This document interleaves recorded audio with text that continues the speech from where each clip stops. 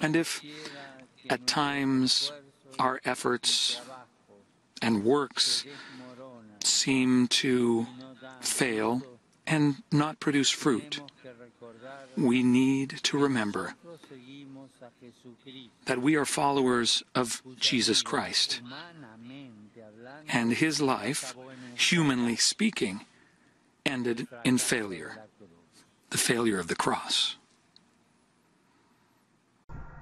Shalom. First things first, we want to give all praise to Yahweh, Ba'ashem Yahweh Shai, Barakathu Yahweh, Barakathu Yahweh Shai. And as you've seen in the beginning of this video, this is madness, man. You see the blasphemy that this character has just said. So what I'm going to do in this sit down, I'm just going to go through some scripts and show you that what he said was wrong, man. There was no failure about it.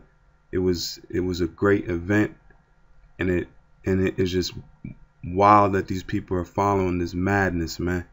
Okay, if you can't see we're living in the end days and in the last times, then you're not meant to see it. Okay, because he said what Yahweh Shai did was a failure on the cross, which is totally, it is madness, man. Okay, so we're gonna go through these scripts, and I'm just gonna go through them. And Lord willing, you brothers are edified, man.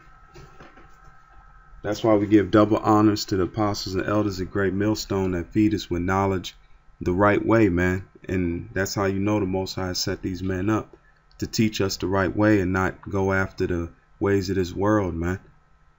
It's a beautiful thing that we've been woken up to this knowledge and this truth. All right, so let me get into these scripts.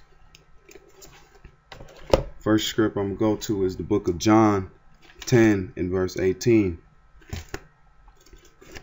Actually, let's get Matthew's.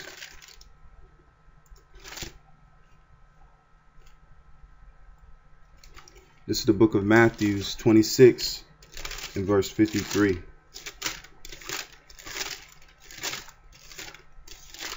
This is Matthew 26 and verse 53.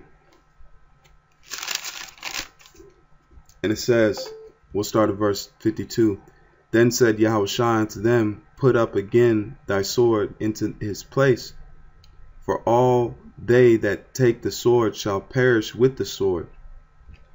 Thinkest thou that I cannot pray to my Father, and he shall presently give me more than 20 legions of angels? But how then shall the scriptures be fulfilled, that thus it must be?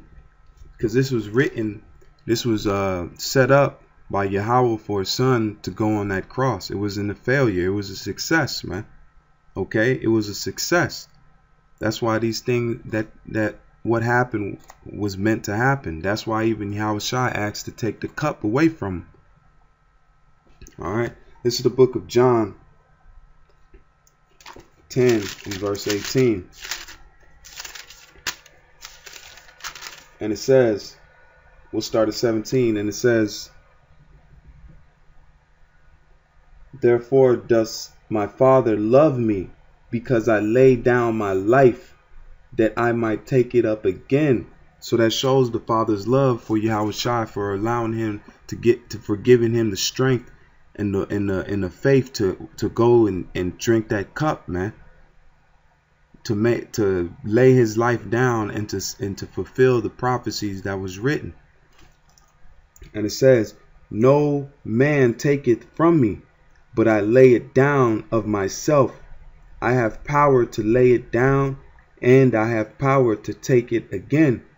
This commandment have I received of my Father. So he had the opportunity to falter and get off that cross. He had spiritual power, man. He had abilities that wasn't even written down in books, man. That if it was written down, it'd fill up the whole earth. So he had the ability to come up off that cross, but he fulfilled what his Father wanted him to do. That's why a lot of these guys out here, they can't go into that cup, man, because they can't even keep the name. They won't even keep the truth that's coming out. They want to negate it. But I'm just going to get into these scripts and read them. This is the book of John 17. And we'll start at verse 1. This is John 17 and 1. These words spake Yahushua, and lifted up his eyes to heaven, and said, Father, the hour is come. Glorify thy Son, that thy Son also may glorify thee, as thou hast given him as thou hast given him power over all flesh, that he should give eternal life to as many as thou hast given him. And this life, it says, and this is life eternal, that they might know thee, the only true power, and Yahushua Mashiach, whom thou hast sent. I have glorified thee on the earth. I have finished the work which thou gavest me to do. So how you going to call the work that Yahweh gave unto his son, Yahushua, as a failure, man? I have glorified thee on the earth. I have finished the work which thou gavest me to do. And now, O Father, glorify thou me with thine own self, with the glory which I had with thee before the world was.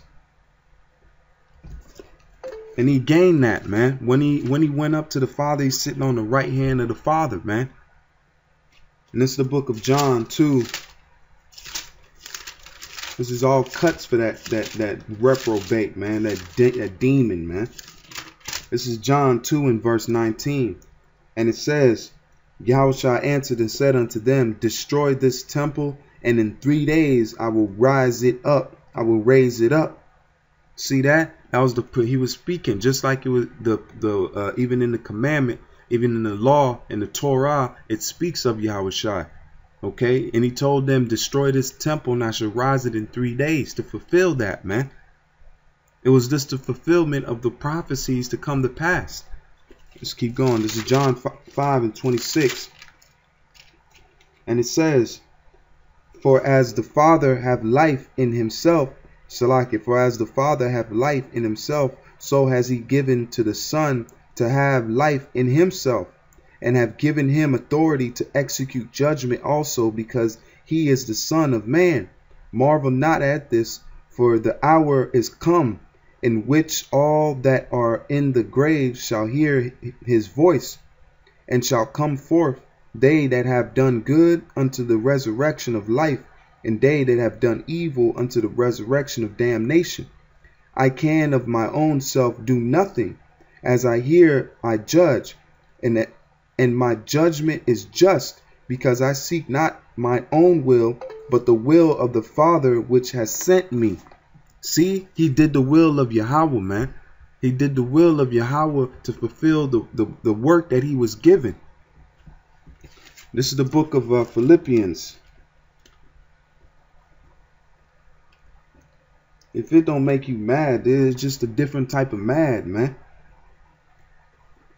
It's the book of Philippians 2 in verse 8. And it says, And being found and fashioned as a man, he humbled himself and became obedient unto death, even the death of the cross. Wherefore Yahweh also have highly exalted him and given him a name which is above every name. So how's that a failure? You see, the Lord blessed Yahushua for the thing that he did was when he went on that cross. And that's why he said, it is done. It is finished. And the name of Yahushua, every knee should bow, of things in heaven and things in earth and the things under the earth. Let me get the quick precept. One of my favorite verses, man. Every time I read this, it warms my heart, man. This is the book of Revelation. This is the book of Revelations 5 and verse 2. And I saw a strong angel proclaiming with a loud voice, Who is worthy to open the book and to loose the seals thereof? And no man in heaven nor in earth, neither under the earth, was able to open the book, neither to look thereon. And I wept much, because no man was found worthy to open and read the book, neither to look thereon. And one of the elders saith unto me, Weep not. Behold, the Lion of the tribe of Judah, the root of David, hath prevailed to open the book and to loose the 7 seals thereof. And I beheld, and lo, in the midst of the throne and in the end of the 4 beasts, And in the midst of the elders stood a lamb as it had been slain. And when was that? When was he slain? When he went upon that cross, man. A lamb as it had been slain, having 7 horns and 7 eyes, which are the 7 spirits of Yahweh sent forth into all the earth. And he came and took the book out of the right hand of him that sat upon the throne. And when he had taken the book, the 4 beasts and the 24 elders fell down before the Lamb, having every one of them harps and golden vials full of the odors which are the prayers of the saints. Now I'm gonna jump and show you this was all already prophesied to happen. The words, the things that he had said, the madness that came out of this so-called Pope's mouth, man. This is the book of Revelation 16 and verse 13. And I saw 3 unclean spirits like frogs coming out of the mouth of the dragon, and out of the mouth of the beast, and out of the mouth of the false prophet. For they are spirits of devils working miracles, which go forth unto the kings of the earth and to the whole world, to gather them to the battle of the great day of the Most High Almighty, of the Power Almighty. And then let me get this in Matthew's, because that's a false prophet, man. A false unclean prophet, a defiled prophet, man. This is the book of Matthew's. It's the last verse. This is the book of Matthew 7 and 15. And it says, beware of false prophets which come to you in sheep's clothing, but inward they are ravening wolves. Ye shall know them by their fruits. Do men gather grapes and thorns, or figs and thistles? Even so, every good tree bringeth forth good fruit, but a corrupt tree bringeth forth evil fruit. And the words out of his mouth was wicked and evil, man. Okay? So we living in those times. With that, I'm going to give all praise to Yahweh, Ba'ashem Yahweh Shai. Barakatha Yahweh, Barakatha Yahweh Shai. Keep faith. Shalom.